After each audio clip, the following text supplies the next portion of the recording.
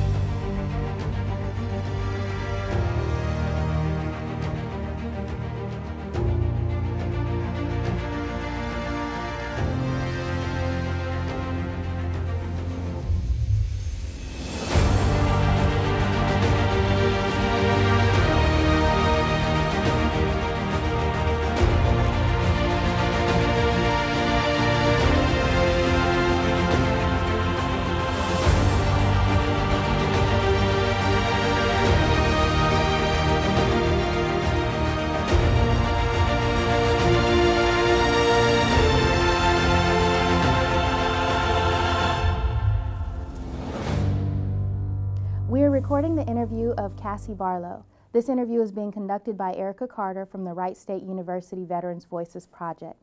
This interview is being recorded at Wright State University in the New Media Incubator. It is 9:49 a.m. on January 25th, 2019. Hi.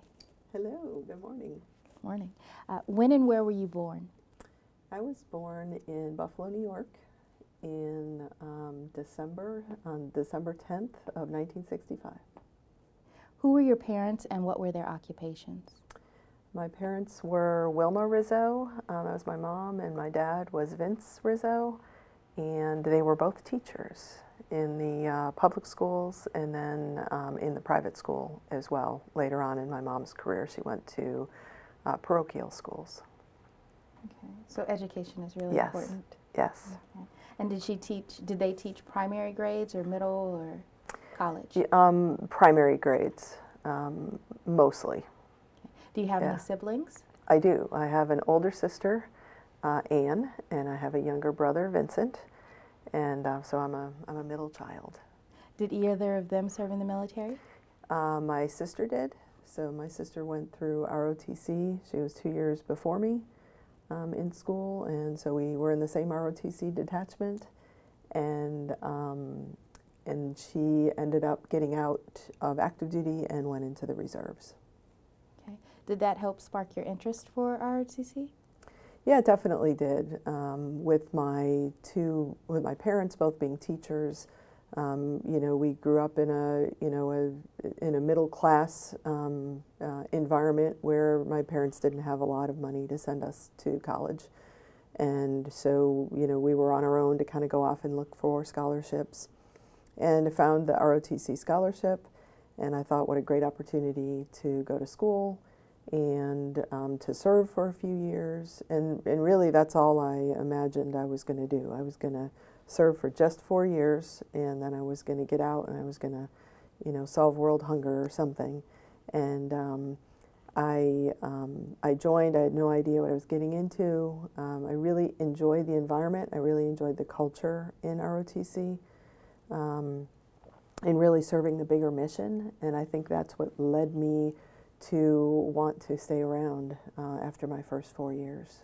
Okay, so I just want to clarify, is ROTC then what it's like now? Did you join in high school? Because they have the JROTC and some ROTC programs, or is that what you did when you joined a college? Can you just specify for the timeline? Sure. So yeah, so I didn't have the opportunity to do junior ROTC, so I just did ROTC for college. I earned a 4-year scholarship and went to Georgetown University on a ROTC scholarship. Is Georgetown the first college that you went to? Yes. Okay. Yes. So which branch did you go into? I went into the Air Force, and it wasn't because I wanted to fly. I really didn't have an interest in flying. I had just done some research on really the acceptance of women in the different services at that time, because it was the late 80s. And I found, based on my research, I found that the Air Force was going to be the right place for me. And I knew I didn't want to be on a ship. So that's why the Air Force was my choice. Did your sister also join the Air Force? She did. Okay. She did. That's exciting. What was it like being in ROTC with her? It was fun. I mean, it was always, my sister was always someone over the years that I kind of looked up to. Obviously, she was 2 years older than me, and so as a kid, you're always looking up to the older kids, like, wow, I want to be like that someday, And so it was really fun to do ROTC together and to go to college together. So we were at Georgetown together, and we roomed together for 2 years, which was kind of fun. And it was just always nice knowing that I had someone to go to that was, more senior than me from an ROTC perspective to kind of tell me what it was going to be like, because like I said, I had no idea what I was getting into. So it was nice to have somebody like that I could say, how do we do this, and why do we do this, and what's this for, and to have those types of conversations was really good. When you were in high school, did you have any extracurricular activities that you enjoyed or wanted to do? Or I understand that you said, I need college money, I'm going to do this. Yes. But you said you wanted to save world hunger. Yeah. Yeah. What was that Right. about? So I did. I was a very active high school student in extracurricular sports, basically. So I did cross country, I did volleyball, I did basketball, and then I did track as well. So I was pretty much all year round in some kind of athletic endeavor. And then during the summer, I played on different teams as well, basketball teams, and I did a lot of track meets over the summer. So there was a choice at one point as I was looking at colleges. Do I want to do an athletic scholarship? And I had several colleges asking me questions about playing basketball for them, and then track as well. And I ended up being an intercollegiate athlete at Georgetown, not on a scholarship, but in track. So I did both indoor track and outdoor track, and just loved being able to be an intercollegiate athlete in Division I and compete at that level, but not have the pressure of a scholarship.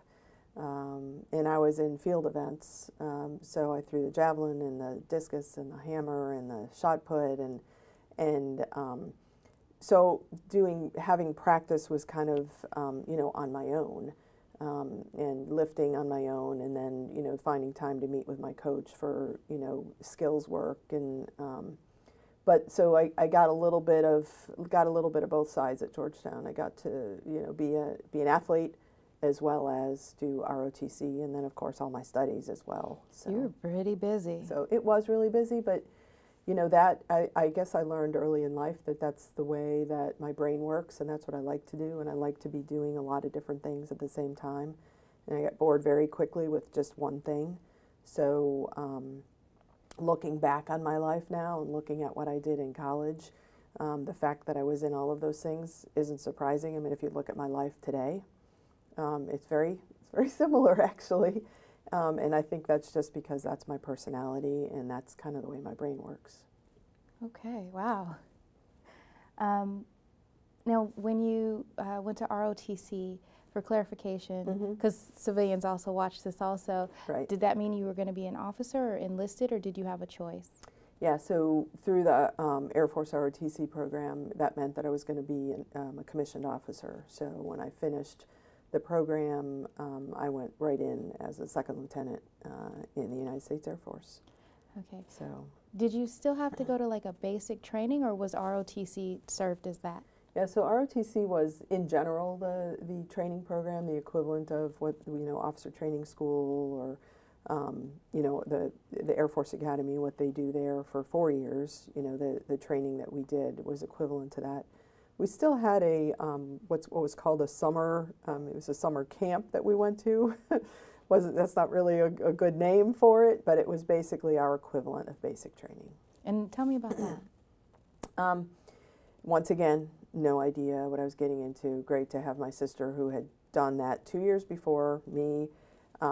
We actually went to the exact same, back then there were a bunch of locations across the country that you can go to, and ours just happened to be Plattsburgh Air Force Base in upstate New York.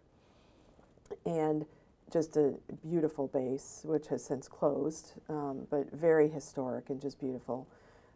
So I think it was a 4-week camp where you go, you do a lot of physical fitness, you take classes on leadership, classes, of course, on, drill and ceremony, and marching and all that fun stuff that you typically do as a trainee and as a cadet.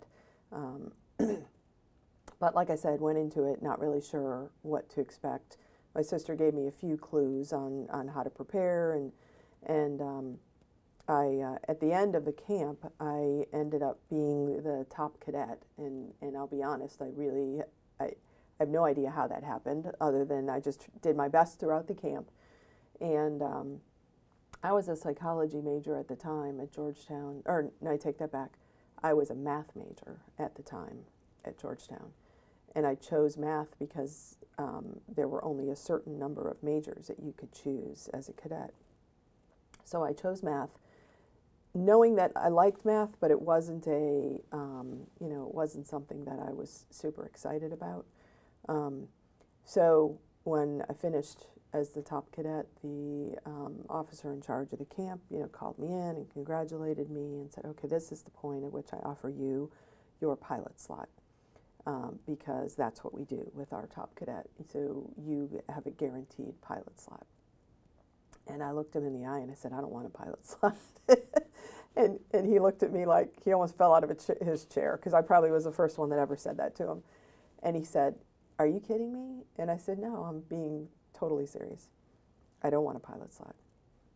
And he said, okay, well, tell me what you want then, because, we get to offer you something that you want out of this experience, and for doing so well. And I said, I just want to change my major. That's all I want to do. And he said, okay. He said, what do you want to change your major to? And I said, psychology. I had been taking some classes in psychology and knew that I really enjoyed the classes, and that's what I wanted to do. And he said, okay. He said, but we can do that on top of a pilot slot. And I said, it's okay. I really don't want a pilot slot. So anyway, that kind of started me down the path of going into psychology, and where I ended up down the road with a master's degree and a PhD in psychology.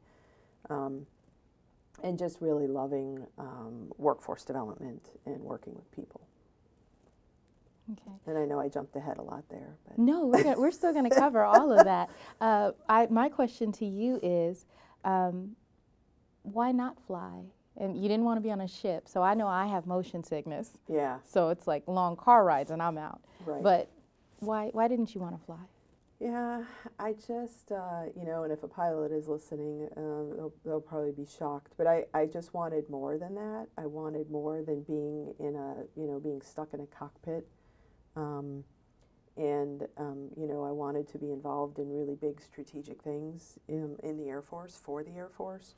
And I think I was able to do that at a very young age that many pilots weren't able to do at the young age that I was. And I wanted to supervise people, and I wanted to work with a lot of people. And I knew that being a pilot, you kind of for quite some time are just in charge of yourself. And then you eventually get to be in leadership positions, but it's much further down the road than being in a support career field, which is where I was. So that's really why it was because of what I wanted to be and where I wanted to go. And I knew I wanted to get a PhD as well. And I knew that if I stepped into the cockpit, that would keep me from doing that for a while. So, some people just have an intense desire to fly, and that's wonderful that they do. And I, applaud them for doing that. And I just didn't have that intense desire. And that was another part of it. I thought, why am I going to take somebody's chance who really, really wants to be in a cockpit when I could really care less? It's not where I wanted to be. So as a result, I just was able to choose something else and was very happy about that. It seems like, how old were you at this time? I was, let's see, 21 maybe, 20. And you really knew who you were and what you wanted to be at 20. And I had an idea, but I was not for sure on that path. Is there something in maybe your training or growing up that made you just know? I think you have a recipe for success, and I'm trying to get, I want people to hear it, or is it just who you are? Yeah, I think, you know, I think I discovered over time, and at the time, you know, I thought I knew what I wanted to do, and that was to, you know, walk down the psychology path. I would say that I did that, but I kind of morphed what the psychology path looked like over time. I knew in general that I loved people, I loved the human mind, and I loved trying to figure out what was in the human mind, how the human mind worked. So I eventually got there on that pathway, but I will tell you that when I took my first psychology class at Georgetown University, I really just, I fell in love. I couldn't get enough. You know, I was the student that was going home at night and, you know, finding more books to read. And so I just, it was that study that I did while I was in college that really helped me to discern what I wanted to do in the future. And I, you know, looking back once again, I think it speaks to the value of higher education, right? Whether that's a 2-year degree or a certification or a 4-year degree or more. You know, that time is meant to help students, I believe, really discern where they want to be and what they want to do.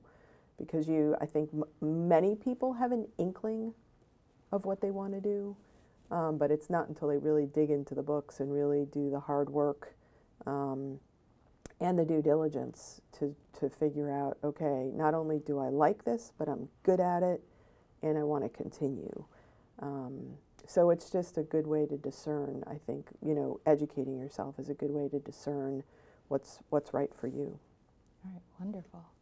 All right, so you dropped your your commander's jaw with the I don't want to be a pilot thing. Right. And I wanna go back to school.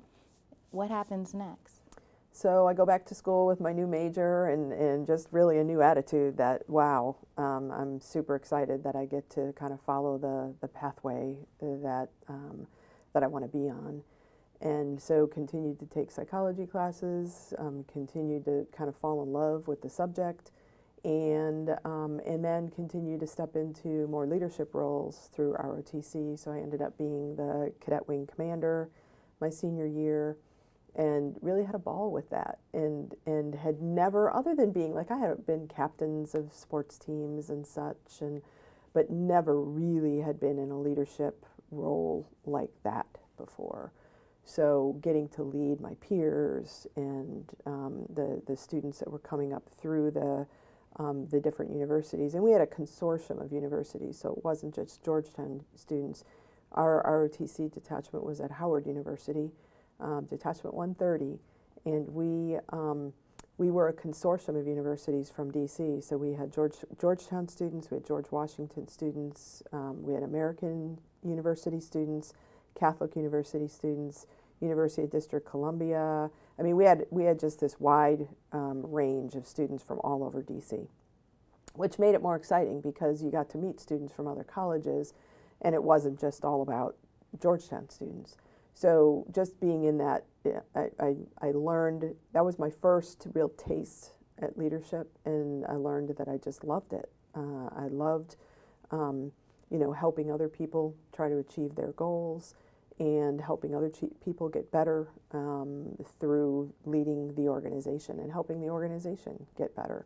So that's when I had my first taste, so to say, at leadership. And then it came time to select a career field and to graduate and to move on. And I remember going to our NCO in the department because, once again, you know, I had no idea what any of these occupational areas were that we had to choose from.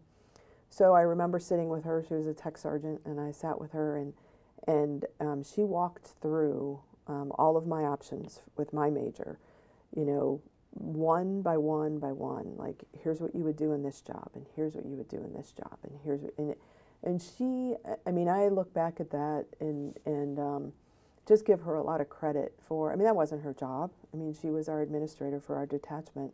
But she took the time to sit down with me and help me discern what are these different occupational areas, and you know, what do you think I would be good at, and what do you think I would like, and she knew me well enough from just working with me in the detachment for a while to help me. And so through conversation with her, ended up choosing a career field, information management.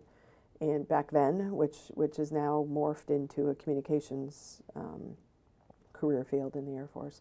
So it helped me choose my my first step in the Air Force, and it was a great first step. It was a great first area, occupational area for me to be in, and another way to, you know, so I went off to my first base from that point, to Mather Air Force Base in Northern California.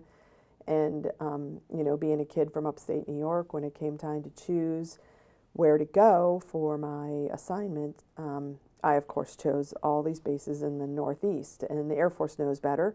And the Air Force knows now, and of course I know this now too, but, you know, it doesn't make sense to send somebody home because they already know they're home, and there's more of a likelihood of them, after their first 4 years, getting out and just staying there and being at home.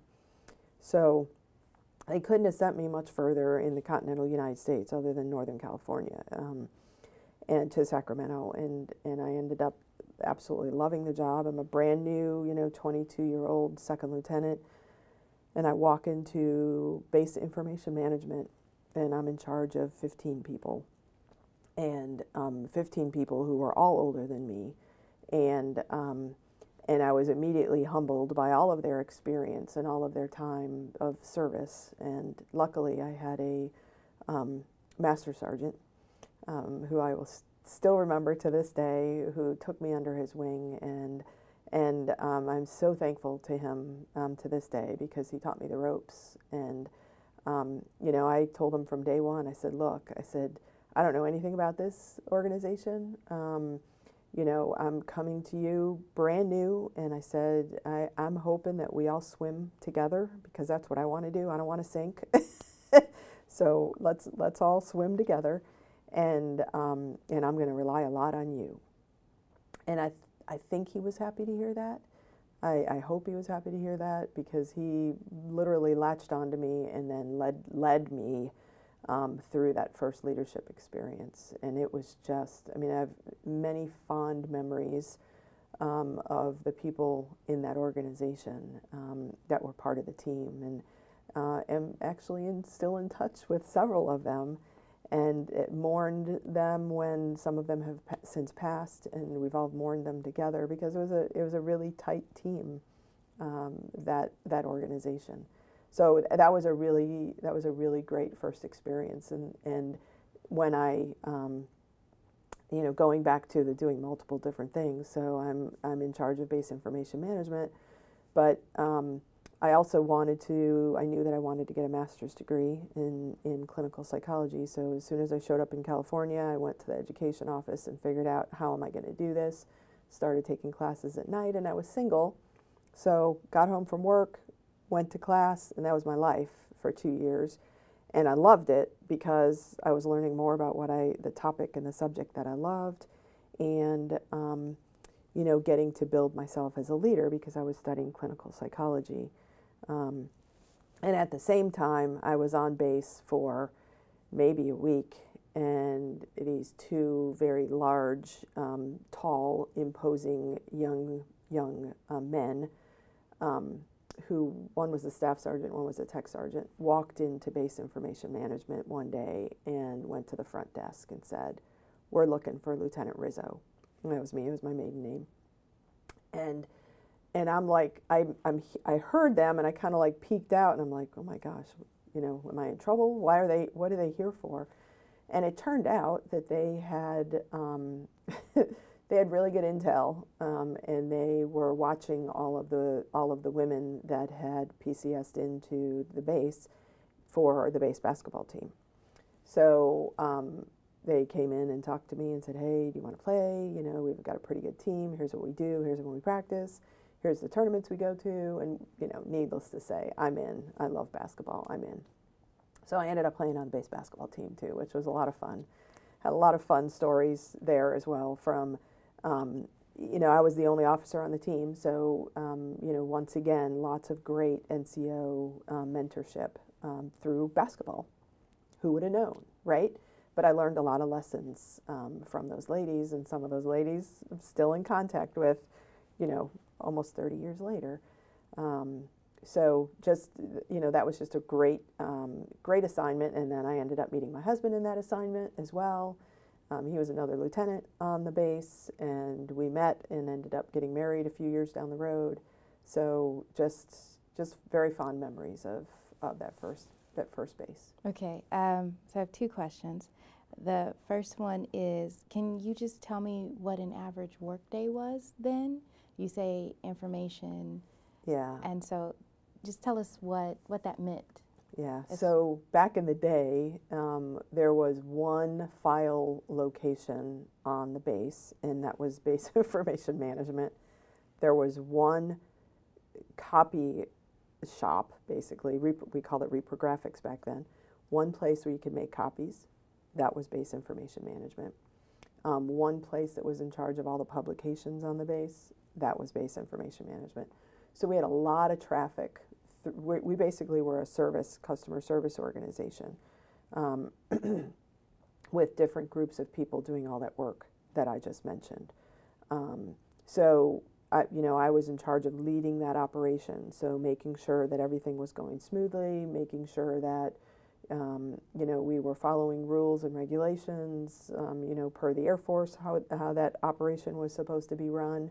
And just in general, taking care of people, making sure that they had what they needed to do their jobs. So I learned very early in that first job that if you take care of people, you don't have to worry about the mission. The mission just happens. The mission is accomplished because people have what they need. They know that you care about them. And they do what they're supposed to do, and they actually jump over any bar that you set because they want to do good things for the organization and for the leader of the organization because they know that you care about them. And not just about them, but about their families and about their situations. That is an amazing life lesson. It really is. It really was. And it's great you got that at 22, maybe? Right. So you mentioned your husband. Mm-hmm. What did he do? So my husband, Mayfair Air Force Base was the navigator training base for the entire United States Air Force.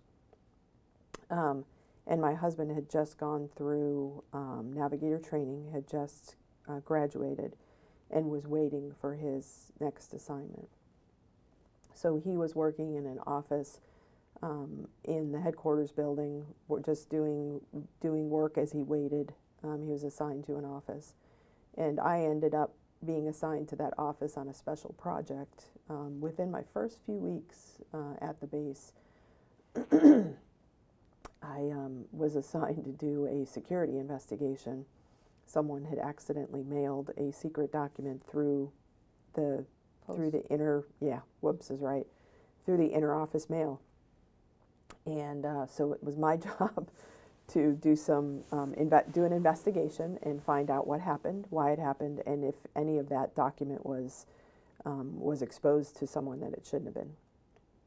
So that was a great learning experience for me because I got to meet a whole bunch of people as I went around and did interviews, and he was in the office that the security office basically that was leading the investigation. So just through conversations and through being in the office, we met each other, we started talking, we went out on a few dates, and just really hit it off. Became good friends, and then over time realized that we wanted to spend our lives together. And We just celebrated number 27. Congratulations. Thank you.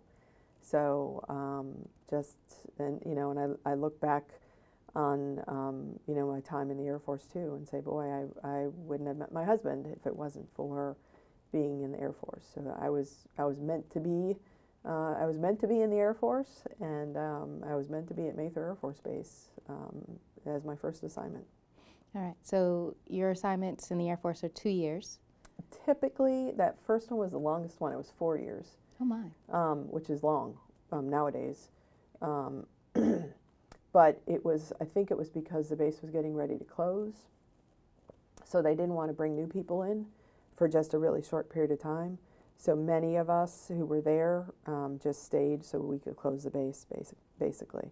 And it was just a really interesting experience to have as a brand new lieutenant once again, because I was thrown right into just a really very political situation with base closure and with the relationships with the community. And because when I was there, I ended up going from base information management to being the executive officer at the wing level.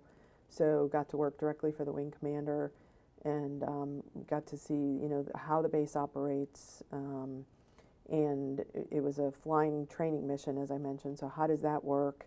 And got some amazing life lessons from working for the wing commander as well at a very young age, to see how the wing and how a base operates and how they work with the community.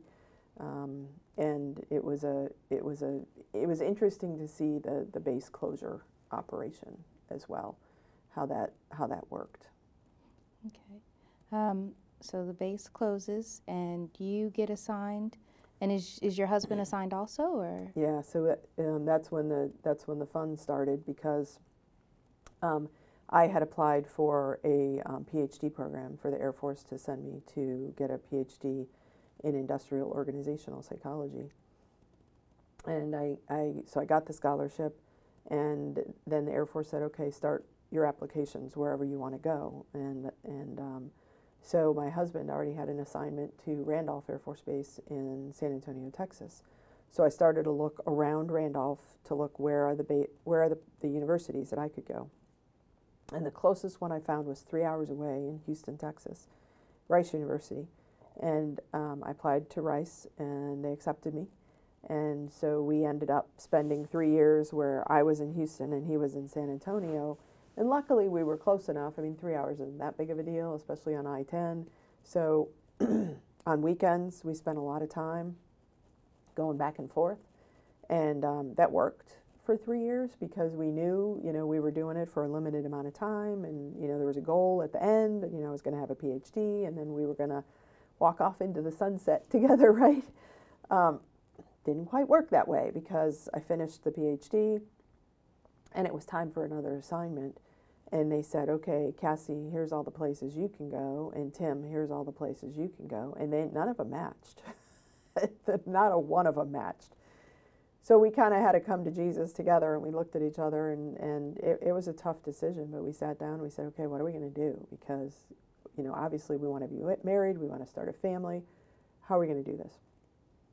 And Tim said, look, he said, you have a commitment, you have a real big future, I think, in the Air Force. And he said, I've loved what I love what I do. I love flying. But he said, navigators are going away. I mean, GPS has taken over our job. So the jobs are diminishing. So he said, it's time for me to do something else. And then that led to a conversation. Well, what is something else? What do you want to do? And it was, pull out the old book, What Color is Your Parachute, right? To figure out what is it that you want to do. And so we had that conversation next. And he said, well, you know what? He said, all I've ever wanted to do is fly. So I don't know what I want to do. So he really dug deep and did some research and figured out what is it that I want to do, and decided to go to law school. So for our next assignment, which was Wright-Patterson Air Force Base, he decided that he was going to go to law school. So he went to University of Dayton Law School and got a law degree, and specific patent. He became a patent attorney. So he found a new love in patent work. Really enjoys, and he has a scientific background, which is required. So really enjoyed that opportunity to go to law school, and then was able to, from that point, either have his own business where he had customers, clients who needed patent work, or to work for patent agents or agencies in the different areas, where we were assigned. And something else really good happened at Wright-Patterson Air Force Base the first time. My daughter was born on the 20th of February, '97, and that was just a real blessing.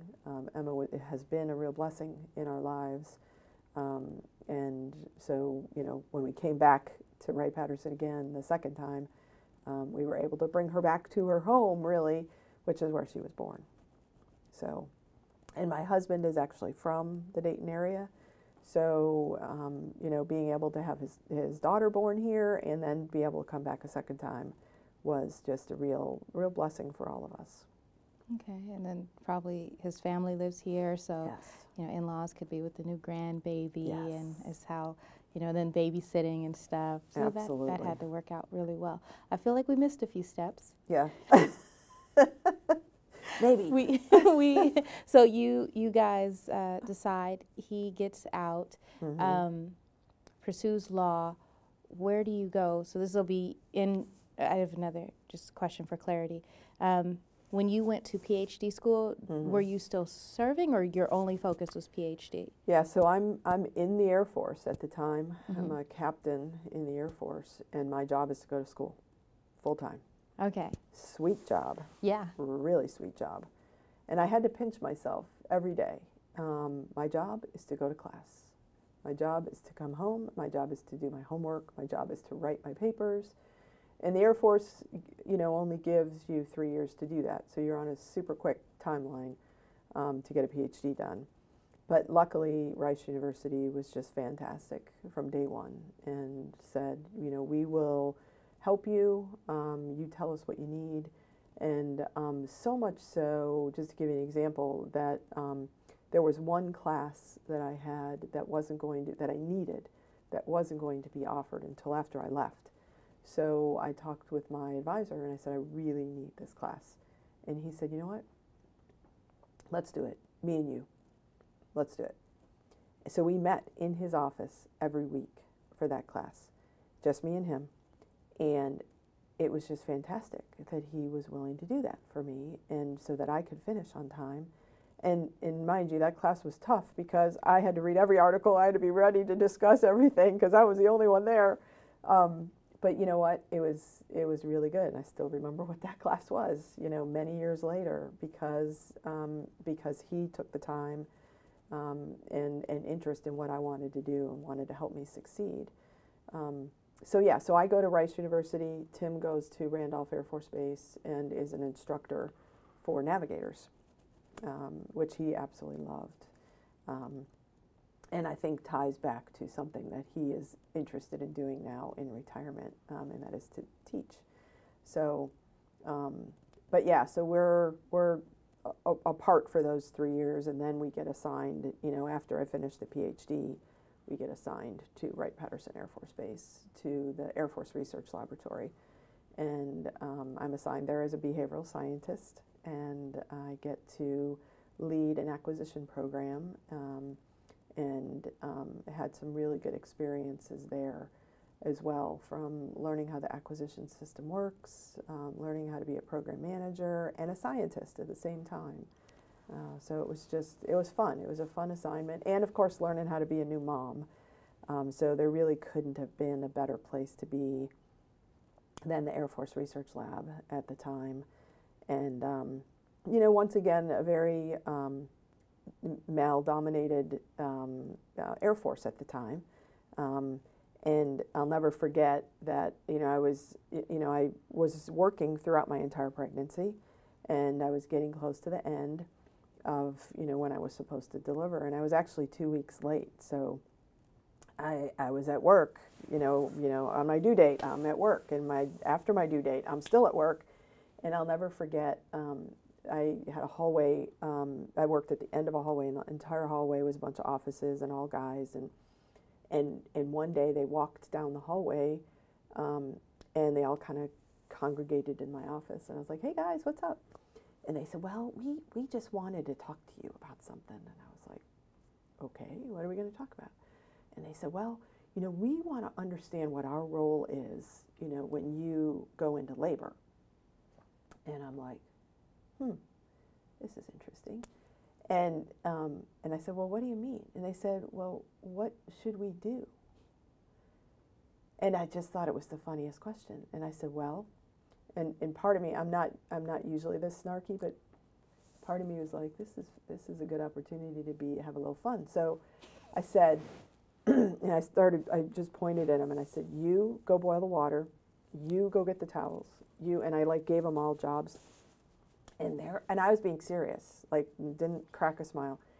And they're all looking at me with this surprised look on their face, like, you've got to be kidding me. Okay, we want you to go home right now, right?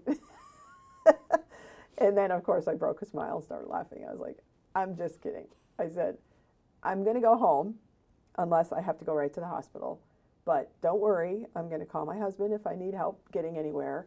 And if he can't get here, I'll ask one of you guys to help me get to wherever I need to go if I need it. But I said, don't worry about it. You guys, it'll be okay. And it was just really funny. I mean, at the same time, really nice that they all got together and that they cared that much about me to ask, what do you want us to do? How can we help? So that was kind of, I kind of felt like the sister at that point, they just wanted to help me. That's delightful. That really is delightful. So your daughter's born, you take your maternity leave, I'm sure. And then what happens? Yeah, so we, let's see, we were at Wright Pat until 1999. And at that point, I get another assignment, and my daughter is 2 at the time. And, first time moving, of course, with a new baby. And so we're moving to Colorado Springs. We get an assignment to the Air Force Academy, and which we were just really excited about because great place to be.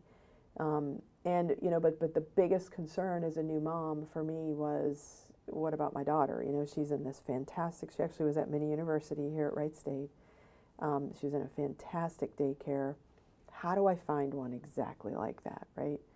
So I go to the head of Mini University and I say, hey, I need your help. Here, what am I looking for? So she gave me all these guidelines, here's what you're looking for, and really helped a lot. So I was able to dive into, what's available in the Colorado Springs area. I was able to find a daycare, get my daughter signed up. And, that was absolutely, I could not think about anything else until I had that done. So finished that, and then started to, the psychologist in me, it was, how am I going to help her transition? She's 2, but I've got to help, I've got to make sure I'm doing everything right as a parent. And so I looked it up, of course, did the research, and they said, one of the things they said is, go visit if you can, go visit the new location and do a tour with her, and then take some pictures and do a little photo album. Take some pictures of her old friends from her previous school and her teachers and everything, and then take some pictures of the new one. And so I did that. I made this little photo album, and we still have that little photo album to this day. And then gave it to her and put it in places where she could regularly flip through and see her friends. And I don't know if that helped or not, but the transition went very well. And I joined the institutional research section office at the Air Force Academy. My husband ended up finding a law firm in town that he could work with, and it was an attorney who really, we still talk with today, who really took him under his wing because he's a brand new patent attorney, right? A lot to learn. So he took Tim under his wing and really helped him learn how to be a good patent attorney. And Tim still talks to him to this day. And then I'm assigned to institutional research, which is basically the organization that does all of the research projects, basically, around the institution at the Air Force Academy. And I'm there for about a year. I'm in that job for about a year when the speechwriter job for the superintendent comes available. And it just sounded really interesting to me, so I applied, and I got the job. And it was really interesting to me because it was really interesting. It was a great job because it was, you basically prepare the superintendent, the three-star general, for all of his engagements, all of his speeches, which he did a lot. So I got to really know him and know his style, and then try to build in, that style as, for all of his speeches. So he sounded like him, and he didn't sound like somebody else. So that was a fun, that was a really fun job too. And while I was there, I got to teach in the behavioral sciences department, which I absolutely loved. It was just a really fun experience. So kind of my first step into the college classroom. And recognizing that I really loved that, and that that might be something I wanted to do down the road. And then I, of course, on the sports side, I joined a volleyball team in town, and was so you could kind of see a pattern, right? And had a lot of fun with that too. And one of the ladies I played volleyball with was a colleague from my first base, Mayfair Air Force Base, and we played on the base basketball team together. So fast forward a few years, and she and her family had settled in Colorado Springs. She had a daughter, my daughter's age, and they ended up being in preschool together as 2-year-olds. This is the way the Air Force is. I mean, you continually run into the same people, and it's just a big, huge family. And it's, you pick up right where you left off. So we do our 2 years basically at the Air Force Academy, and I get promoted in the meantime, and then I'm on my way to Air Command and Staff College next, which is my first professional military education in the Air Force, and that's a year-long program down at Maxwell Air Force Base in Montgomery, Alabama, which was another interesting experience because, Tim and I grew up in the North, and it's different in the South. It's just a different culture. And so we rented our house from another military person, sight unseen. We just looked at pictures and said, it's just a year, looks like a great house, looks like a great neighborhood. That's where we're going to live. And we we go there. Same thing, rinse and repeat on the daycare for my daughter. Right, we found another good program and right on the base. And we go and we're driving into our neighborhood for the first time ever. And all of the people on the street are outside because it's summertime. All the people are on the street are outside, working in their yards or whatever. And everybody is waving at us. We're like, what is the deal? We don't know any of these people. Who are these people? And then we realized, well, this is the South. This is what people do. And then, learned more of that over time. Like when you call somebody in the South, you can't just dive into the conversation. You have to have, hey, how you doing? How's your husband, wife, kids? Grandma. You have to go through all that, right? And you have to do that at the grocery store too. You can't just whiz through and pick up your groceries. So we learned that. We learned how to be good Southerners, so that by the time we were leaving a year later, we were doing the exact same thing. If somebody would drive down our street, we were out there waving too. We were just, we had been, we were now part of the culture also. So that was just a year. That was a very quick year. Made lots of great friends, all peers. You know, you're going through the course with, 300 or so peers of yours, all same grade. And it's basically leadership development, learn a little bit about culture and history, but primarily leadership development. And then from there, we moved to, where do we go next? We went to Pentagon next. And that was a job that I was interviewed for, and it was one of those very small offices where you're hand-selected, and really a great opportunity, a job where I thought there was a great opportunity to use my PhD and my training. And it was called the Air Force Senior Leader Management Office. And same, rinse and repeat again on the same, move Emma. Now at this point she's in kindergarten. So, we find a good neighborhood, find a good school, and Tim actually did this. Tim basically did a trip from Montgomery to DC and went on a house hunting trip and found us what we needed in the perfect neighborhood, walking distance from an elementary school. That was a really good elementary school. So we were happy to be in that neighborhood, very easy to get back and forth to the Pentagon from where we were. About what year is it? We're in, let's see, what year, 2003. That's okay. Yeah. I'd added it up. Yeah. So we go to the Pentagon, and I take that back, 2002. We go to the Pentagon, and I'm in the Air Force Senior Leader Management Office, and I have. This is the office that that manages all the general officers, all the senior executives, and all the colonels in the Air Force. So lots of opportunity to dive into how does the senior rank system work? How did these people get here? What are their experiences once they get here? What's the professional development that they get once they arrive at that level? And just had some fantastic opportunities to learn in that job about the system and how the system works. And then I had an opportunity to be part of the development of a new professional development program for the Air Force. That a brand new PhD couldn't have landed in a better spot.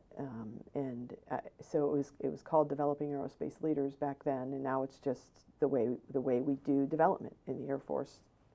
But I will never forget an opportunity that I had to sit across the table, like from me to you, with the Chief of Staff of the United States Air Force, and to pitch my idea on force development, a way to develop the force, to get to be general officers. How do we develop our next generation of general officers and senior executives?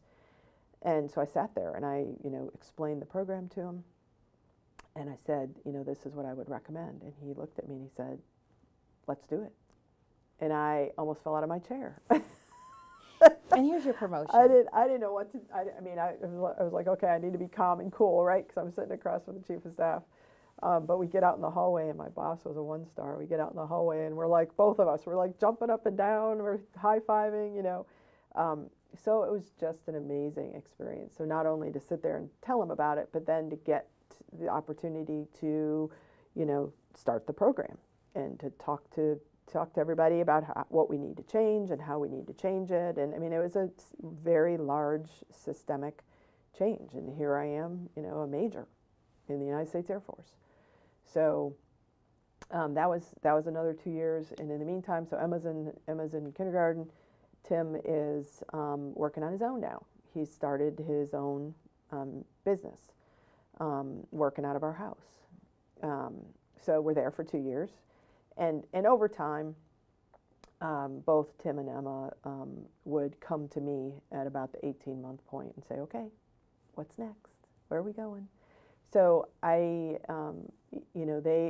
have been just incredibly supportive in my career through my entire career. Even when it came to making the decision about retirement, Tim said to me, I know how much you love this. So it's your decision, and I'm with you, no matter what we do. we're here. So so we get ready to move. You know, that's 2 years. We move to the next assignment, and the next assignment is my first opportunity to command. So I'm selected for squadron command. I'm promoted again. I'm selected for squadron command, and I'm going to be a mission support squadron commander, which is basically the office that does all of the support type, all of the services on base, morale, welfare, that sort of stuff, as well as all the personnel and you know, we in-process everybody coming in on the base, we out-process everybody and all of that sort of stuff. So that was my first opportunity to command, and boy, what a learning experience that was too. I had two fantastic first sergeants who, once again, you know, the senior NCO by my side, who were just partners in command. You know, we both had a role, and we both were focused on, you know, having the best organization we possibly could and taking care of the people in our command. And just, I mean, just story after story after story of just amazing experiences with them, and each by each other's side, you know, helping each other to succeed in the experience.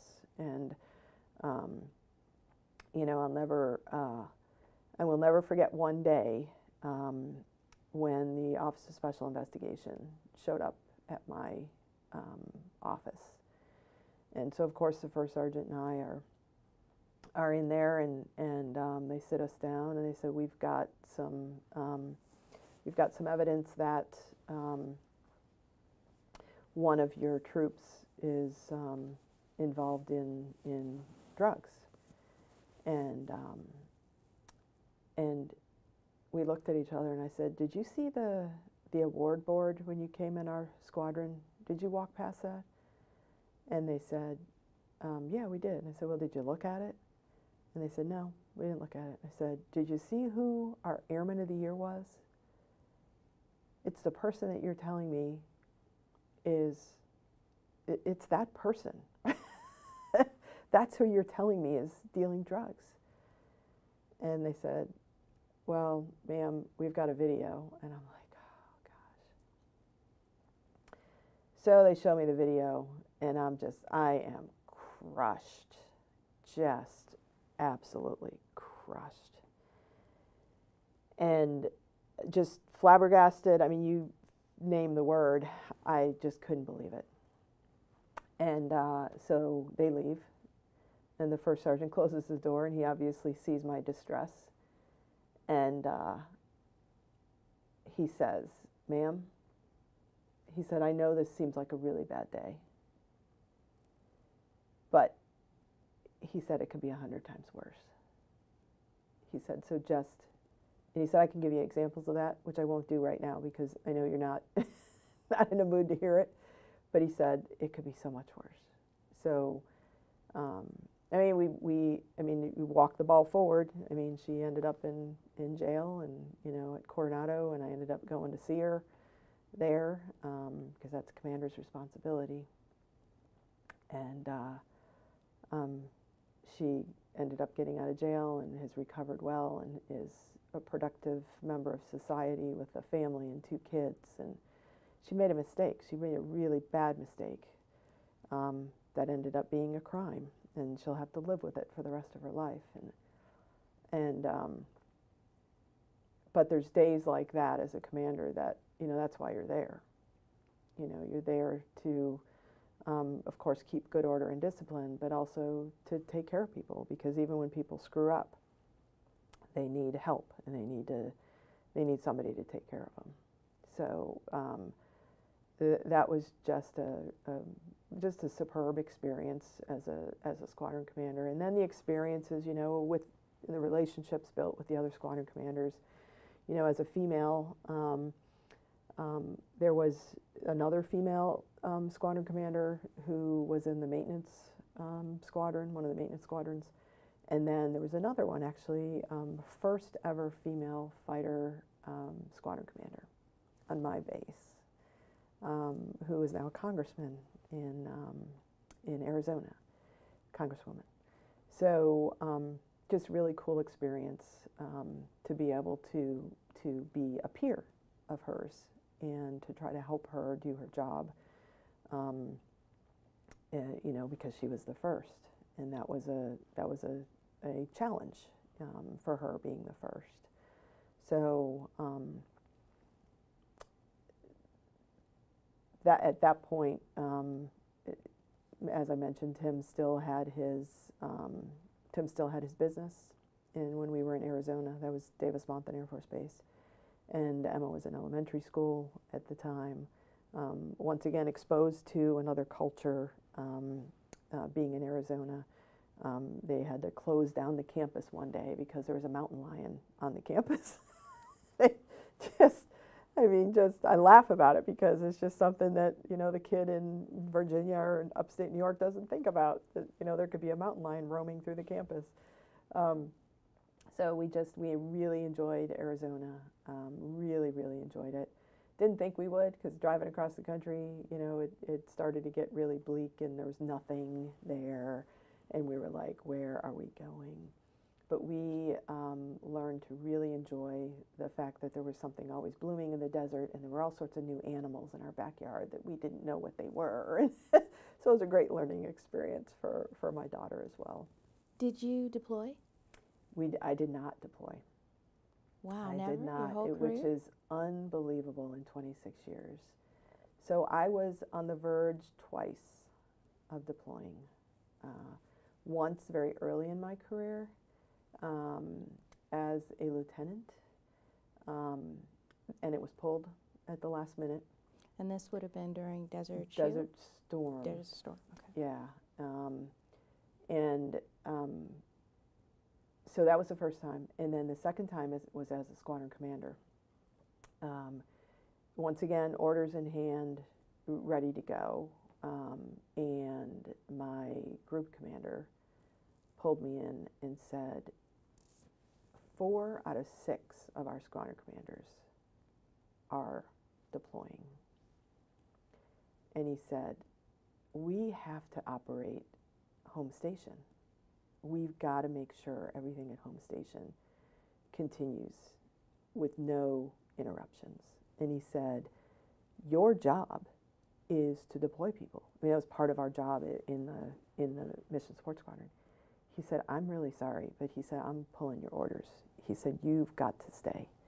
I can't lose another squadron commander, and I can't lose a squadron commander that is in charge of deployments. I mean, can't do it. So there was I don't know why. There was a reason both of those times why those things happened. And I look back and part of me says, boy, I feel like I missed out. But at the end of the day, all of my jobs along the way were to make sure that the deployment process was spot, basically, to make sure people came and went. And I, you know, over time saw my role as I'm in support of those people going downrange and doing what they need to do. And then, you know, getting them, you know, back into their families, and which is not easy. You know, we used to think that that was easy. We just go and then you come back and you step back into the family and it's all good. And it's not. So over time, that was my job. That was my job from the day I was a squadron commander in 2002 through the time when I was a wing commander. My job was to safely deploy people and make sure they had all the tools and techniques and everything they needed to deploy, and then to welcome them back and incorporate them back into their families. So that was my contribution to all of the war efforts that were going on during my time when I served. I can say that that is such an important job. I deployed to Iraq and was stationed in Baghdad, where that was a central location to come and go.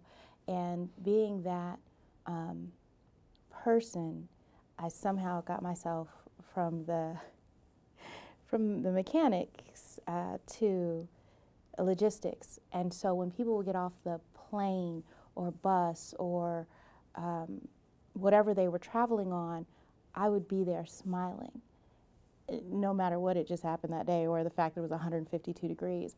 But that makes such a difference when somebody cares when you arrive and when you leave, because you're scared, right, when you're coming, and you're relieved but scared when you're going back. So it's good to know that somebody was on the other side smiling at them also.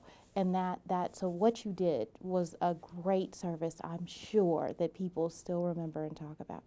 Okay, I just want to. Well, I hope so.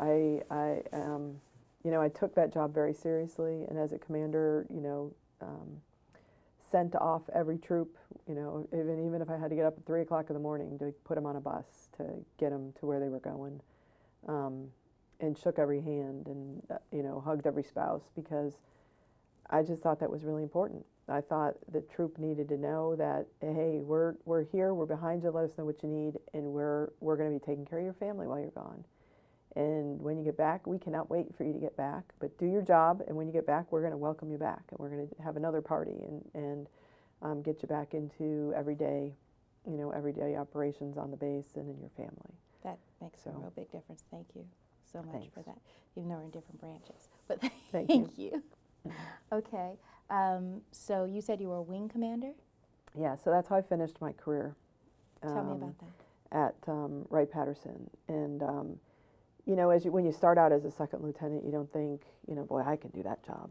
You know, at least I never did.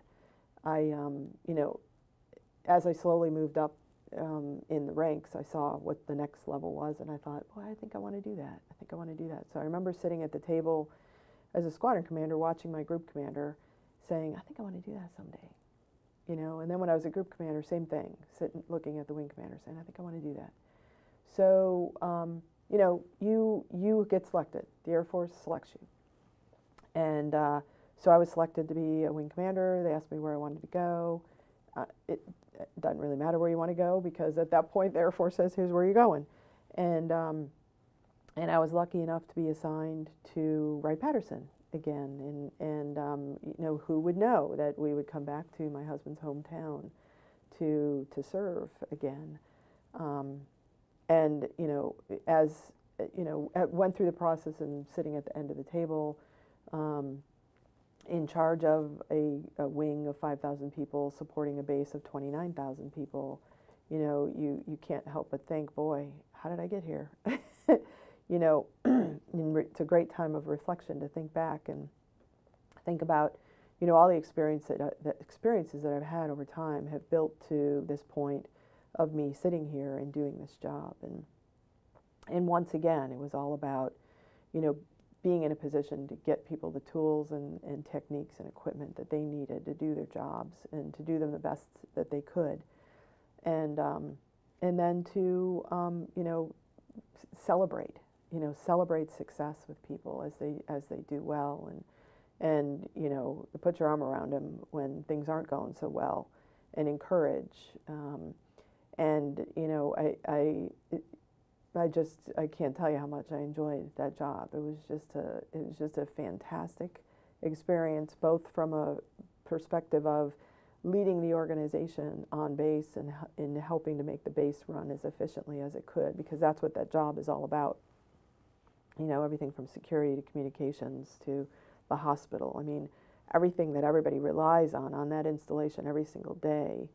And then, you know, you're the face of the wing as well. So all of the off-base relationships and building relationships with the local cities and the local mayors and city managers and the community in general. I mean, the base is very important to this community.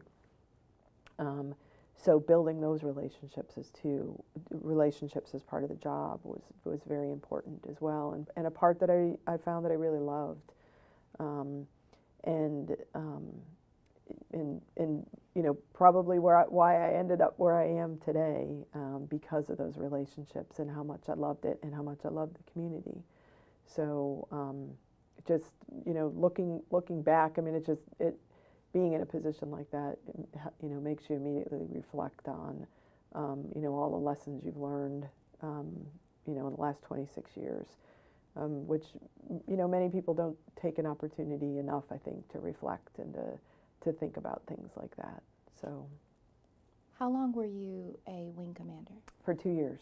Just 2 years? Yeah, it's a really quick, most command tours are, same thing when I was a group commander at Royal Air Force Lakenheath. It was 2 years, and it was a very, very quick 2 years, very busy, because you've got all your off-base responsibilities and all your on-base responsibilities. But just a fantastic leadership experience. Okay. So after Arizona, where did you go? Yeah. So after Arizona, went back to school again. Like the Air Force, the Air Force either, knew I really enjoyed school, or they just thought I wasn't getting it. I don't know, one of the two. Go back to school to the Industrial College of the Armed Forces at National Defense University, and study basically the industrial complex for a year of the Air Force, which was a great experience. Really enjoyed it. And once again, opportunity to connect with peers, and not just peers from the Air Force, but peers from all of the services, so across the board. So it was fun learning about their experiences and their services as well. And then from there, got an assignment to, this was kind of funny because I had interviewed for a job in the Office of Secretary of Defense, and so I'm thinking we're going to the Pentagon again, which was great because we were in D.C. going to school. So that's an easy, don't have to move the family again. My daughter can stay in the same school. And then it comes the day to get our orders, and the Air Force liaison hands me my orders, and they say Stuttgart, Germany. And I was just so shocked that I thought I was never going to go overseas because of the career field I was in. And so I called my husband immediately, and I said, Tim, where's Stuttgart? Which, of course, we still laugh about to this day. But so he looked it up. He knew. He didn't have to look it up. But we went off to Stuttgart, Germany, and spent 2 years in southern Germany. And my daughter was of the age, she was a middle schooler, so she was of the age where she remembers everything. Every weekend we were out traveling somewhere. We took as many trips and saw as many countries as we possibly could. Even went to Tunisia. Never a place that I would have selected to go, but I thought, we have the opportunity, why not? Let's go. So we had a wonderful, wonderful time. We were getting ready to close out the tour there in November of 2009. And we say, well, let's go to London. We haven't been to London yet, so let's spend the weekend in London. So Thanksgiving weekend, we get on an airplane and we go to London. And we see a bunch of shows, and we just have a fantastic time. We head back to Stuttgart. And my commander comes in and says, Cassie, here's your next set of orders. Congratulations. We're going to RAF Lakenheath, just north of London, for our next assignment. I was like, great, now we know London, right? So we head up to England from 2009 to 2011, and had the chance to be a commander again at the Mission Support Group, and another just fantastic experience, a lot of great relationships. And it's an operational mission, F-15s on the flight line. So just a, go, go, go sort of assignment, continually deploying people and welcoming people back. And that's where I had an experience that, once again, there's experiences every so often that you just will never forget. And as I mentioned, I said goodbye to every airman leaving. And one morning I'm out saying goodbye to a group of airmen. It's 5 o'clock in the morning. They're getting on a bus to go down to Heathrow to get on an airplane.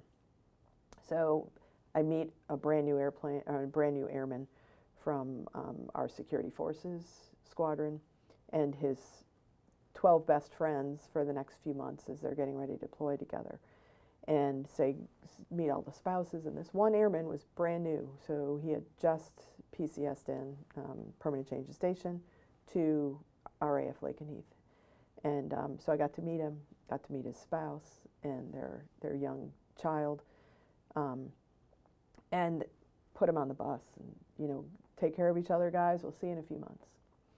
And later that morning, I'm in the doctor's office for a doctor's appointment. Never answer my phone typically when I'm with the doctor, but that morning I did. And I'm really glad that I did, because it was March 2nd of 2011, which is a date that I'll never forget, because it was the day of the Frankfurt shooting. And my airman flew from Heathrow to Frankfurt and got on a Air Force Blue bus to go over to Air Force transport to go downrange. And somebody got on the bus and started shooting. And the driver of the bus immediately died, and then one of my airmen was shot and immediately died. And we had several that were injured that day, and then one of my airmen got up, and I'm getting the chills while I'm talking about this, but got up and challenged the shooter without a gun, with nothing. He just got up and challenged him, and the gun malfunctioned while it was pointed at his face. So he's a smart kid, took the opportunity, grabbed the gun, and the shooter started to run. Well, he chased him through the Frankfurt airport, and eventually got some police to follow him, and they apprehended the shooter and caught him. And you know, obviously, fast forward, he was charged and he's in jail for a really long time. But in the meantime, we lost 2 airmen that day, and one of the airmen was one of the ones I said goodbye to, and it happened to be that brand new airman that morning. So the call that I got when I was in the doctor's office was from that airman who had apprehended the shooter. And he called me and he said, "Ma'am," he said, "here we are, you know, we got, you know, 2 wounded, you know, 2 KIA, you know, what do I do?" And I'm like, oh my gosh, you know, I'm like getting a call from the battle zone, right? And, you know, the only thing I could think of was take everybody's phone, get everybody's phone, you know, calm out right now, because we got to get control of this, and I've got to get to spouses before CNN does. So walked into, you know, fast forward, not long, but fast forward to going to visit with the spouse, and house was full of boxes. They hadn't even really emptied boxes. They didn't have a TV, thank God, because they hadn't moved in yet, so they didn't have anything connected. So sat down with her, and before we went, we opened up her personnel record and his personnel record to make sure we were bringing the right kind of chaplain with us, and we had a medic with us. Of course, it's the typical team, and we brought a Mormon chaplain with us. That was really hard to find. That person was really hard to find in England, but we found one, and we found him quickly, and he jumped right on board and went with us. And he wasn't a chaplain. He was from the local community, so he wasn't military. Anyway, he went with us, and we gave her the news, and she looked at me, and I'll never forget these words. She looked at me and she said, "He wasn't even where the bad guys were." And what was the answer to that question? I mean, I just said, I know. I mean, you're right. Of course, the world has changed since then, and the bad guys can be anywhere. So we wrapped our arms around her and around her family and 2 little ones, and you know, did a big memorial service in a hangar. I mean, it was packed full. Our commander from USAFE came up to United States Armed Forces, and Air Forces in Europe came up to the ceremony, and just we really honored him very well. and then it got her eventually back to the United States and got her settled. But just an experience from being a command. I mean, you just don't get an experience like that every day, where you could really support your troops and your your organization. So anyway, that was an experience that I had in England that I just will never forget. That is something. Thank you for sharing that. After England, how many more times did you PCS? Yeah, so sorry, 2 more times. I one quick trip to Colorado Springs again, to Peterson Air Force Base for a year, and then to Wright-Patterson Air Force Base. Where you retired? Where we retired, and did not plan on retiring in the beginning at Wright-Patterson, but we had spent about a year, and then we thought, okay, well, the time's coming, so we better start thinking about, are we moving or not? What are we going to do? And so I sat down with my husband and my daughter was getting ready to be a senior in high school. And my husband's parents were at the point where they needed some help medically. We're having some health issues. And we just said, you know what, we're at the right time, at the right place, and this is an amazing community. So this is the time. And throughout my career, my husband and I had always talked about, one day it's going to be your turn. Because my husband always put himself, tucked in right behind me, supporting me, which of course I really appreciated, and that he kind of gave up his career for mine. So it was time. It was time for him to have his career, and to really be able to thrive in what he wanted to do. So he was able to get a really nice position here. My daughter was able to finish her senior year in the same high school. And we were able to be here at a really critical time for my mother-in-law and father-in-law. And literally right after we retired, she was diagnosed with mild cognitive impairment, and then passed 4 years later of Alzheimer's disease. And we were here. We were here to support his family. And you just can't do that from afar. You just can't do that from another place. So that was just a real blessing, I think, that everything happens for a reason. And that was just a real blessing in our life, that we were able to be here for all of those important moments in our lives. That is so great. Okay. What message would you like to leave for future generations who will hear or view this interview?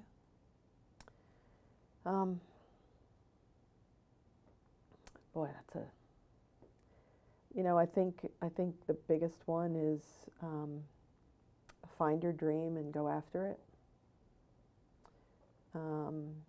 And do that while being true to yourself.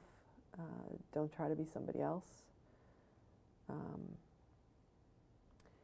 And then remember to pave the way for those behind you, because there's people that are trying to figure out where the pathways are, and I think everybody needs to, it's our job in life to help that next generation and to help them figure out where their pathways are. And we can't forget that, because they're going to pick up where we left off and do amazing things with the next generation. And so we need to prepare them for that, and we need to help them get there. Okay. So I think that's what I would say. Okay. That concludes our interview with Cassie Barlow. Thank you for your time today and for your military service. Thank you very much for your time, too. You're welcome. And thank you for your service. Oh, no. I'm not important. Yes, you are. Thank you so much. Oh, wait, no, turn it back on. So let's talk about what you do now. So what I do now is a extension, really, of what I've done for the last 26 years. So, so in the military, I was in human resources, and I was a commander for many years. And during that time, I spent a lot of time focusing on building pathways and on the next generation and on building the people around me and on helping them to achieve their goals. And so it just seemed like a natural extension for me when I retired to step into workforce development. So today I work for a company called the Southwestern Ohio Council for Higher Ed, and we help students through internships try to discern what they want to do for their careers.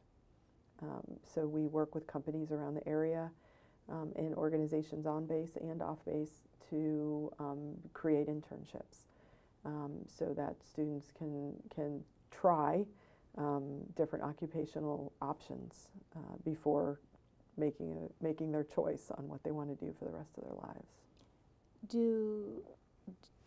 Are these students coming out of college or high school or both, and where do you find them? Yeah, so it goes all the way from juniors and seniors in high school all the way up to postdoctorate level students. And we don't really have to look far to find them because our SOCI is a consortium of 23 universities across the region. So without, we have a natural connection with all of those students through their universities. But what I have found is, since being in this job, is that students search far and wide for internships, and students love internships because they really are hungry to try to figure out what it is that is going to be right for them. So during the summer, we recruit students from all over the country. And students apply from all over the country to come to little old Dayton, Ohio for an internship. So it's really exciting, actually, to be able to be kind of in the middle of all of that. What is the percentage of kids that apply that get internships? Is that quantifiable? Yeah, that's a good question. It's not big enough. Okay. It's not big enough. I am of the belief that we can never have enough internships. And that it's our duty, once again, across every company you can imagine, no matter how big, to host an intern. And if you're a small company, maybe that's just one intern. And if you're a larger company, maybe it's 50 or 60. But I think every company has an opportunity for an intern, and it's just a matter of, our role too is working with those companies to help them understand that they have a really cool opportunity that they don't even realize for an intern to come in and help them. And there's a lot of great research out there that tells companies why interns are so important. Internships are a great way to try out new employees. They increase retention rates in your companies because interns tend to stay longer than employees that weren't interns. And they inspire your thinkers within your organization. So there's all sorts of great reasons to hire interns and to make them part of your team. And then, goes without saying that you're building your next generation workforce, because what the research says is almost 70% of those students get job offers. So that means that they're doing a good job and that companies like them. Yeah, that's awesome. So I know that can't be the only thing that you do. Yeah. Tell me about your baseball team or your basketball, volleyball. What else do you do? Especially with Emma being, is she out of in college? Okay. So she's getting ready to graduate. And it's funny because I remember sitting at my daughter's last basketball game, because when she was in high school, we were at games pretty much every night or something for her school. And so we were sitting at the last game, and I remember talking to my husband on the drive home, just like, this is so depressing. What are we going to do now? And looking back on that, it was kind of a funny conversation because, the schedule definitely has filled in. And I really enjoy my board, the board service, and the many boards that I serve on across the community. I really, really enjoy that. I've learned so much about the community. I've learned so much about nonprofit organizations and how they run and how to run a good organization. And I just love being a community member who gives back. I mean, I think that you know, there are so many needs across our community for volunteers. And you know, the more people that give of their time, the better our community is. So I really enjoy being involved in many different boards. And then, of course, I teach part-time too, because I love to teach. So I'm an adjunct professor as well. So I get to have fun in the classroom also. Okay. Can you tell me specifically about a nonprofit you're attached to, or is that not allowed? Yeah, no, I think I can. So I guess I would choose the one. I mean, there's so many to talk about, but I think I would choose the Girl Scouts of Western Ohio. So, you know, I wasn't a Girl Scout as a young lady. It just wasn't an opportunity where I lived. But you know, the day my daughter, as a little kindergartner, brought home that flyer from school, I was in, and she was in. So she was a Girl Scout literally her entire life. She still is. She's a lifetime Girl Scout.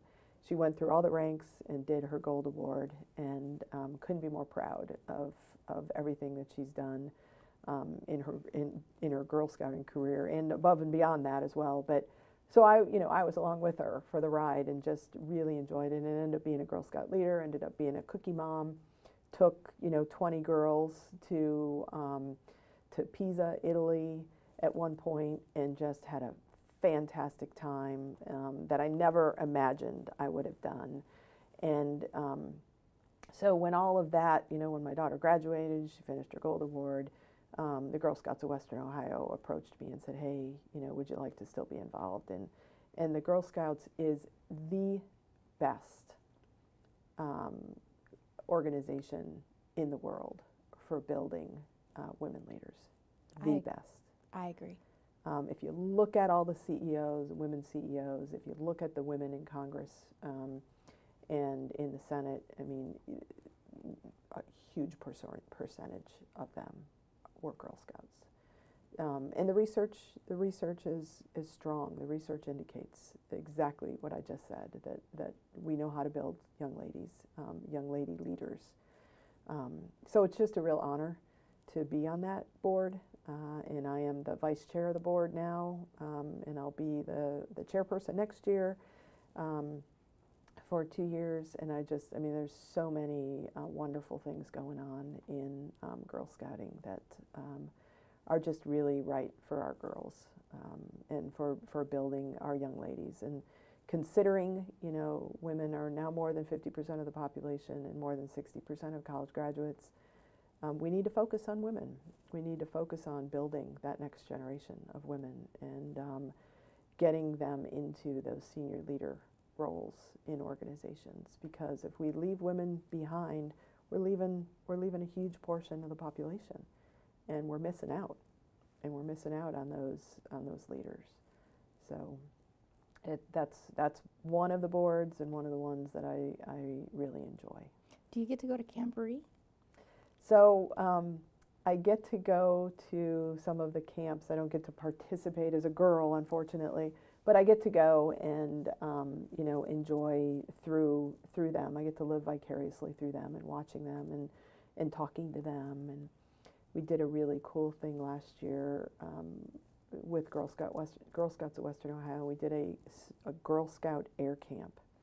So air camp is another one of my boards. And it's a organization that's here in Dayton that basically, trains young children from elementary school, middle school, on becoming a pilot, becoming a leader in the STEM world. And the culmination of the camp, of the week-long camp, is they actually get to fly in an airplane, in a Cessna. They're flying it. They're not flying in the airplane. They are flying it with a certified instructor. And so we did last year the first ever Girl Scout air camp. And what we're trying to do is, put that on steroids, so it's not just girls from Dayton who are going to that camp, but it's girls literally from all over the world that are going to come to Dayton, kind of like they go to Houston for, or Huntsville, I'm sorry, for space camp. Same thing. They're going to come to Dayton, Ohio to go to air camp, and it's going to be a specific program just focused on girls. So the camp is actually takes place out at one of the Girl Scout camps. So they get the same experience, same Girl Scout experience, Girl Scout camp experience as all the other girls, but added on to that is the air camp experience. So just a really neat opportunity. And to see that graduation, I got to be the guest speaker last year at the first graduation, and to see that graduation and all the young ladies come across the stage with their flight suits on and their patches and just so proud of what they accomplished and what they were able to do, and to be able to be the first class ever of Girl Scout air campers was just really exciting. That is super great. I can't think of a good adjective right now. It's just that's amazing. Is there anything you feel like we haven't discussed or that you would like to mention? I don't think so. I think we talked for a really long time. We have I think I told you all my stories. I don't think so. I can't think of anything. I just thank you for doing what you're doing. I know it takes a lot of time and energy, so thank you, because I think you know, especially our veterans, our older veterans, it's really important to capture their stories for posterity, so we can capture that history, because it means more coming out of you know, you know, coming out of the source than it does reading it in a history book. That is super true, and I love this, and I have really enjoyed meeting you and having you sit down with me, so thank you so much. Thank you.